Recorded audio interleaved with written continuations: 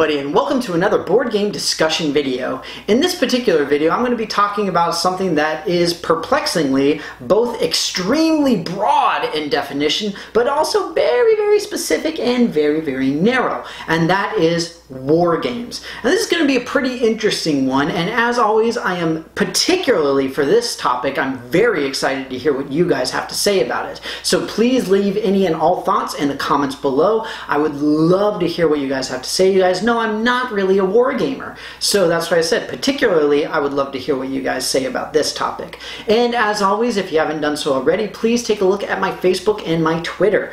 That's where I post new videos, contests, giveaways, fun articles, all sorts of different stuff. And you know, it's just another way to interact potentially as well.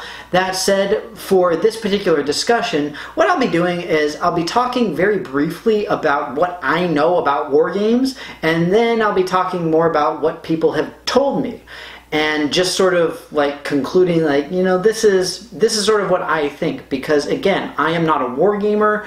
Most of what I know comes from other people and what they think and what games they enjoy and stuff like that. So essentially, my understanding from war games is that you have two very basic ideas in terms of how you can separate them. You've got things like skirmish games, and then you have more the actual quote-unquote tactical war games. So skirmish games are things like the ones that I've talked about and the ones that I have and I'm familiar with. And so I did a top 5 war games video, and these are the types of games that I discussed, where things like Mythic Battles and like Memoir 44 and stuff along those lines, where really mechanically they're relatively simple. You still have things like you're using miniatures a lot of the time, you've got a map of some sort, you've got like tactics cards, something along those lines. One thing that I really enjoy that goes along with my shirt is Star Wars Rebellion. Now me, I would consider that to be a war game. A lot of people would consider it to be a skirmish game though. So it's kind of interesting because I'll show you guys a couple of examples real quick. One thing that I've had for a very long time are these games, the Panzer General. So I've actually got 2 of these. I've got Russian Assault and then I've got Allied Assault. And these are games that are actually based off of video games that are in Xbox Live Arcade, or at least they were. I don't know if they still are. But in this case, you are using tanks. This is tank battles. So you may notice that this is actually Ubisoft right there. So in that sense alone, it's really interesting that we're starting off with video games, right? It's not like World of Tanks or anything like that, but still, to me, this is like a pretty tactical skirmish game. The thing is that a lot of war gamers are obsessed with hexes. Everything has to be hex. If it's not a hexagon, then it's not a wargaming board, you know, stuff like this. And like for me, this is a war game. Like, it makes perfect sense. It's taking place during World War II, which is another aspect about a lot of war games. You are talking about a direct player versus player combat utilizing units that have different stats. So for me, this is very much war game, but a lot of people don't consider it a real war game. And again, a lot of that boils down to how you do the movements, how you do the setup, how this can accommodate different scenarios of different battles and stuff like that. And that's a lot of what some of this stuff comes down to, is what scenarios are you able to run, how smoothly do they run, how accurately do they run, what kind of victory conditions do you have, are those historically accurate, all this kind of stuff. You have a lot of these sort of like purist war gamers who are like, if it's not about an actual war, like if it's a sci-fi thing, then it's not really a war game. If you're talking about World War I, World War II, Vietnam, Korea, whatever the war happens to be, it needs to be like a specific battle or a specific campaign, something along those lines that has very specific victory conditions related to that exact thing. So just like getting into what people have told me about it. Again, I really don't know. This is not my area of expertise, and that's why I'm more curious what you guys have to say. Moving on to something else that this is one that I would not consider a war game, but that some people may or may not. And it's one of my favorite games of all time, actually, Twilight Struggle. Now, in this game, I consider this to be a political game. I do not consider this a war game, even though you have war involved. So you have cards that are related to like the Arab-Israeli War and the Indo-Pakistani War and the Korean War and Vietnam and all these kinds of things. You have cards related to that, but you are not directly controlling any sort of units. You're not moving them around on a grid. You don't have any sort of like terrain effects or anything along those lines, which I see even in like skirmish games. You see that type of thing. But for this is really more about political. But some people call this a war game because it's about the Cold War. Therefore, it is a war game. So I'm kind of like, maybe? I don't know. I personally do not consider it a war game, and most war gamers that I talk to, what few I do know who are really intense about it, do not consider Twilight Struggle to be a war game. Fine, I understand that. I understand that because I agree with them.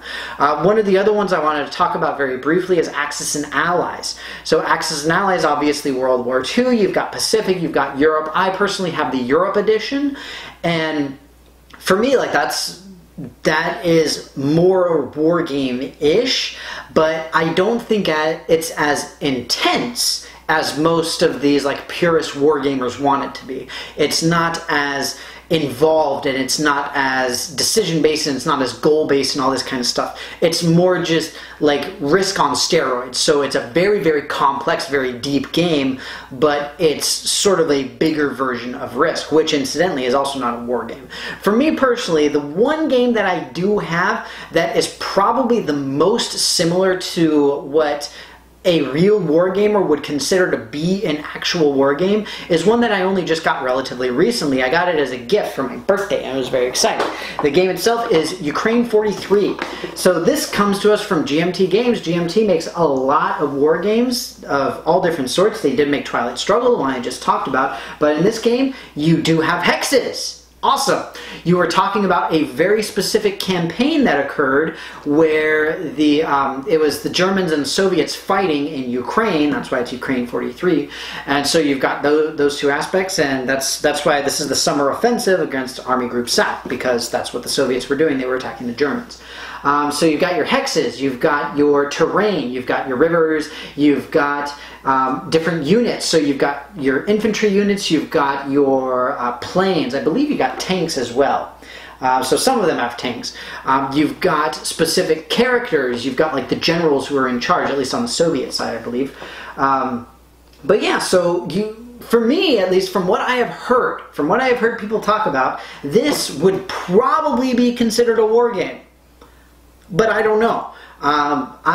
It's in the war game category of Board Game Geek, but so is everything else that I've talked about that is technically not war games for the purists. So I think this one's probably the closest, at least. The one thing, incidentally, that I don't really like about this, the component quality in this game is not great. The board is actually just like a piece of paper. It's not an actual board, which is a little bit annoying. But either way, those are the main games that I wanted to talk about. Other than that, when I did my top 5 war game video, it was mostly skirmish games, because that's what I knew, that's what I considered war games. And then I had a lot of comments from people who are like real war gamers who really are into this kind of thing, and who mentioned a lot of different ones. One thing that kept coming up over and over and over again was Paths of Glory. Now, I've looked at it, I've read about it, and I think that it is absolutely incredible. And honestly, I want to play it. For me, that's why I think that the Ukraine 43 is probably considered a war game, because it is relatively similar to Paths of Glory in terms of how it functions and how it works. Another one was World in Flames, or World of Flames. I want to say it's World in Flames. And then there's the Command and Color series that includes a lot of different games. I think there's 1 or 2 about Napoleonic era combat and war that are really big in that. And then of course there's Horus Heresy, which is Warhammer 40k. I personally am not a big fan of Warhammer, but Horus Heresy is always coming up on my channel in comments as a game that's a really good, well done strategy board game. Which again, can you call it a board game or a war game? Can it only be one? But either way, that's part of why I wanted to do this video, because this is a really interesting topic, honestly. This is something that I had never heard of, because I am not in the wargaming aspect. Like Warhammer 40K itself, with, you know, people who are really intense with like the Games Workshop, painting the miniatures, painting the terrain, having the big giant suitcases of all the minis, all of that kind of stuff. That is, like, for me at least, the ultimate war game type of thing. But in general, so reading up on this stuff, we've got essentially like the tactical aspect, the operational aspect, and then like the campaign aspects. So at a tactical level, you're talking more about like a singular battle type of thing. Operational level, you're including things like supply chains and stuff along those lines. And then the campaign level, then you've got more like the big picture. So the campaign would be something like Axis and Allies. While, you know, whether or not you consider it a war game, that is very much something that is happening at a larger, big scale type of thing. Operational aspect, where you're talking about making sure that you've got supplies and things like that. If memory serves, I believe Paths of Glory does that pretty well. And then tactical, again, you're talking about, you know, side A, side B, and here are all of the units. So like the direct unit combat type of thing. And on that note, you know, like Star Wars X-Wing miniatures or Star Wars Armada, are those considered war games? I would consider them a war game, because it's got the miniatures. You've got to measure out the movement, you've got to measure out the, you've got your tactics cards that you're playing that allows your things to move in different ways and be able to like hook around and shoot, and you've got your ability to fire only in certain spots, all of that kind of stuff. I would consider that a war game, but I would imagine a lot of people wouldn't. So it's really interesting, and that's why I said the big reason why I wanted to make this video is simply because this is literally something that, depending on who you talk to, is extremely broad, where it will include most things that have some sort of 1 versus 1 combat in it. So like Risk could be considered a war game, or you can have it be as narrow as possible, where it has to be something historic, it has to be a specific battle or a specific campaign that has these specific victory conditions that you are able to achieve in this specific way. So it's just really interesting, and I've had a wonderful time talking to you guys about it. So I would just love to open it up even further and hear what you guys have to say. Now that I've learned at least a little bit more, mostly from all of you commenting on my other videos, the biggest thing I'm curious about is what to you is the definition of a war game.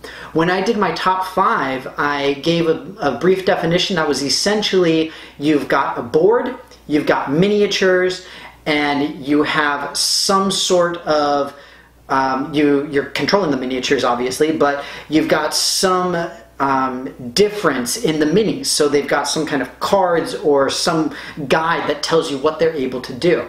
That was sort of my very, very generalized war game definition. And I know that now there's a lot more to it, again, just depending on who you talk to. You know, do you think hexes are required?